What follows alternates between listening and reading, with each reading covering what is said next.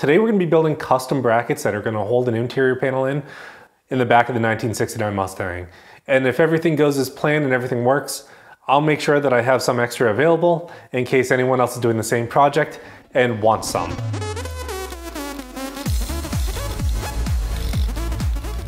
So for the past few weeks, I've been working the interior of this car and trying to finish up pretty much everything back there, from the seat belts to the correct rear seats in it and putting the panels back in correctly. Now, one of the things that I've found and I've highlighted in one of my last videos is, that rear panel that goes right below the rear glass is really hard to get installed and keep installed. So I'm going to try something different to get it installed. So looking at the design of the way that this rear panel works, plus the way that it's connecting back there, it's not ideal. If you look at the plastic, the way that it's molded, there is no actual real good way for it to hold those clips into place. It's really just tension. So what I think I'm going to do is, with my engineering background, I got a license of SolidWorks, and we're going to go ahead and we're going to build some brackets. I'm going to have them water jet cut for us, and then we're going to install them on the car, see if everything fits. If it all goes well and you guys like what you see, I'll order some extra parts. I'll let you know at the end of the video how many I've ordered and how you can reach me if you want some. And if you really don't want to purchase them from me, I'll put the dimensions of what I'm making up on the screen. So freeze it, take a snapshot, build the parts yourself. Or if you want, I can put a drawing somewhere on our website where you can go and access it. No guarantees this is gonna work, but we're gonna try it. Let's go ahead, let's look at the problem we're trying to solve, and let's start cutting some parts and getting them ready. So in the back of the 1969 Mustang, you're probably familiar with this, but there are these brackets back here that hold in that rear panel. And you can see that clip that fell out when I was removing it. Not really ideal for having everything installed that way, so we're gonna go ahead and we're gonna replace those. Now, the way it works is those clips are bolted to the rear of the car at a certain angle, and from that, these push pins push into them. And there is 1, 2, 3, 4, 5, 6 of them. So we're gonna have to get make something that goes onto those. Now, those panels should be flat and they pretty much should just push in. Now, here's the clip that goes into that panel, and you can see it's just a clip. It has this little green piece in it. I don't even know if they reproduce these, so it's really hard to get. So this clip essentially goes in, this piece connects into the plastic on the rear panel, and then this Christmas tree essentially gets pushed in. Now that clip there is going to push in this panel right here. Each one of those little brackets has 6 different places where it does connect to here. Now we're going to go ahead and look at how this all lines up. So you can see each one of these features here. They essentially have 2 walls and then a little protrusion right in the center that it's supposed to hold this into place.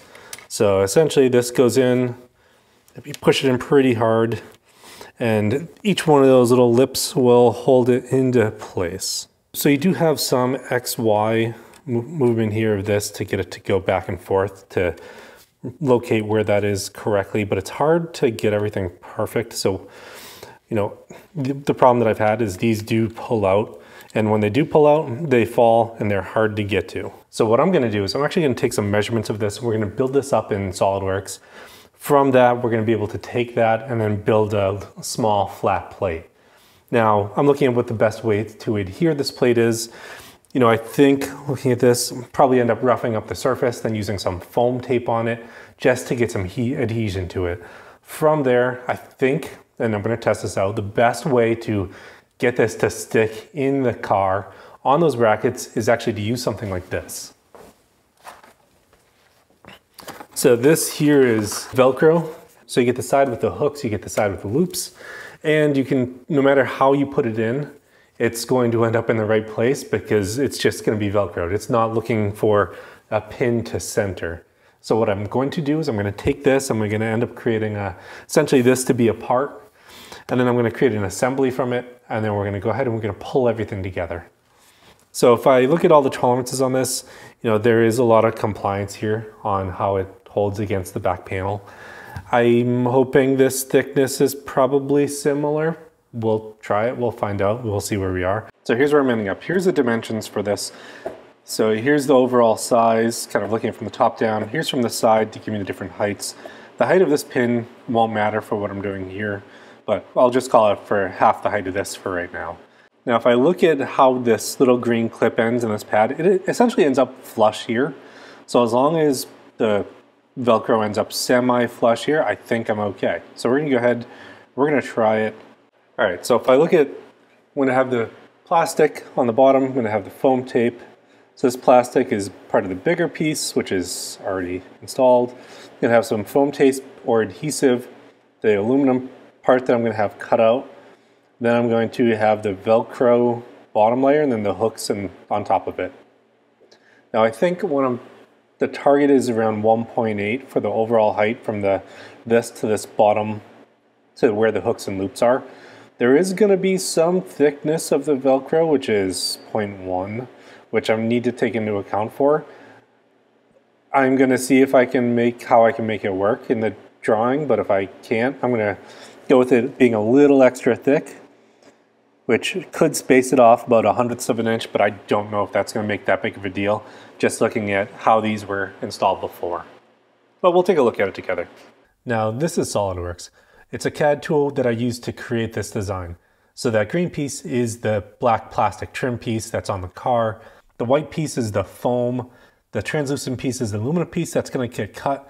And then the black piece is the Velcro that's going to be on the outside, which is going to be touching the back of the chassis of the car. Now with this design that I made, I should be able to just take it, ship it out to Send Cut Send. They'll cut the parts and then they'll ship them here. The parts are finally here.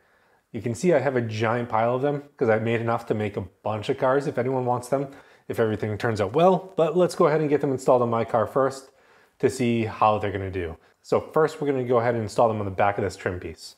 All right, the piece is right here, and you can see what we did is we actually put the double-sided foam on the back, and then we're going to take the cover off and we're just going to place it into position. So if I just do that, go ahead and drop it in. I'm going to do it sideways. There, you can see it's pretty well stuck into place. Now we're going to go ahead and we're going to take this and we're going to put the Velcro on top. So I'm going to go ahead and peel the Velcro off and then repeat this like 6 times.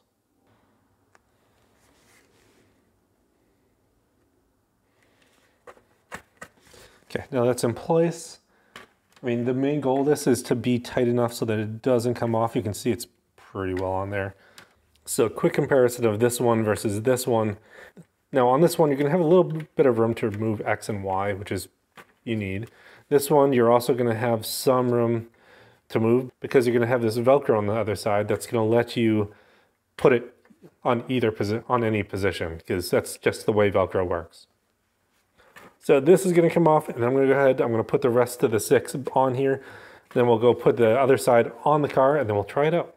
Okay, so I'm gonna take this off, I'm gonna take this one off, that came off nice and easy, and I'm gonna put the rest of them on here, and then we're gonna go ahead and put the pieces in the car, we're gonna try it out, we're gonna see how it fits, and we're gonna see, does everything line up, then does everything look good?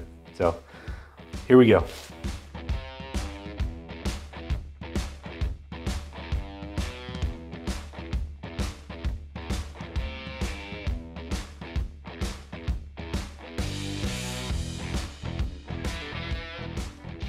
All right, now I'm gonna need to pull that green one out, and then I need to make 6 different pieces of Velcro that are gonna go on top of that. I'm gonna make it cover that entire pad so there's a good chance that it sits in place.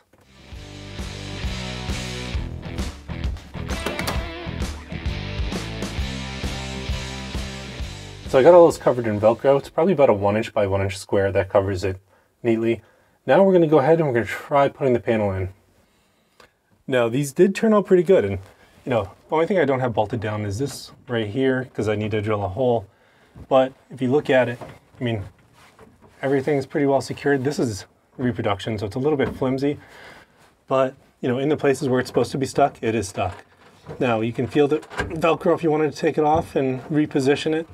I've actually done that 1 or 2 times already, so it's easy enough that you can pull the Velcro out and then you can just put it back in.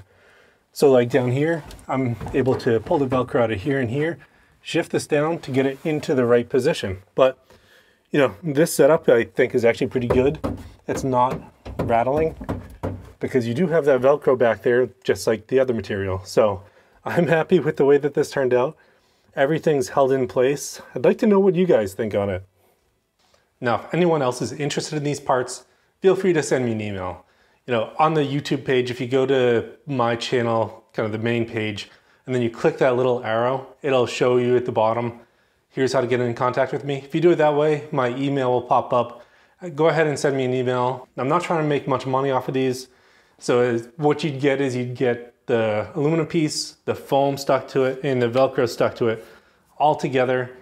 So you can just take them, you can drop them in your car. And I'll do, if you're watching this channel and you're watching this video, just do 20 bucks plus whatever it costs to get shipped to you. Now I'm excited because this is the first time that I've had this panel installed in the car, not rattling around, and it feels like it's correctly secured. I hope these videos are helpful to other people that are working on their '69 Mustangs. Thanks for tuning in today on Smackey's Garage. I'll see you next week.